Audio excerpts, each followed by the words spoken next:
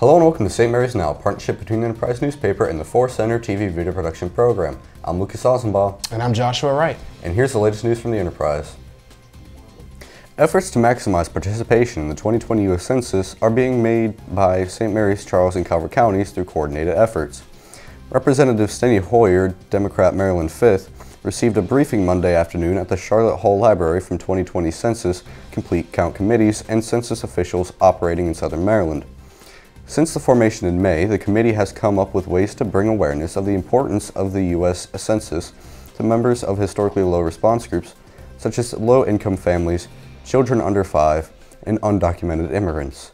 Suda K. Haley, chair of the Calvert County Census 2020 Complete Count Committee, said Calvert's main goal is to educate the public, motivate individuals to respond timely, and implement local publicity outreach efforts.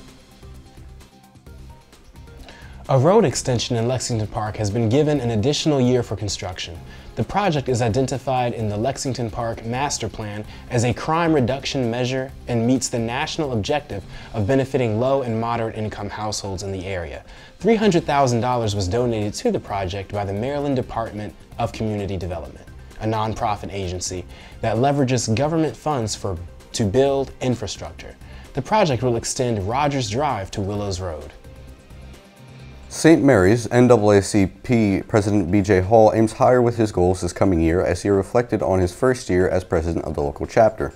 Hall said his mission is to connect to the community, grow the local number 7025 branch, and address the problems that need fixing. In 2016, Hall, a Birmingham native, became more active in the St. Mary's NAACP, noticed the group needed to promote its accomplishments, especially when I saw the work they were doing versus the work people said they weren't doing.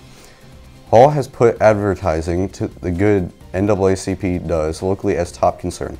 Hall has also put connecting to other local chapters as a top concern for 2020.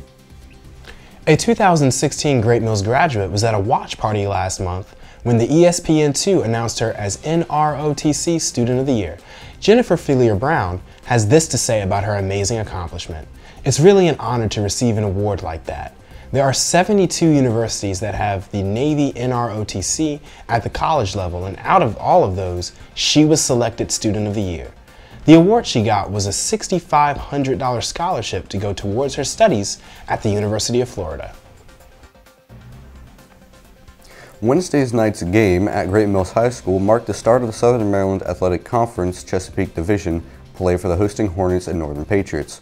After racing ahead 18-2 after the first quarter, the Hornets were able to double up the visitors and earn a 66-33 victory. This news brief has been provided by the Enterprise. For more details, visit somdnews.com. That's all we have for you in this edition of St. Mary's Now. I'm Lucas Ausenbaugh. And I'm Joshua Wright. Signing off.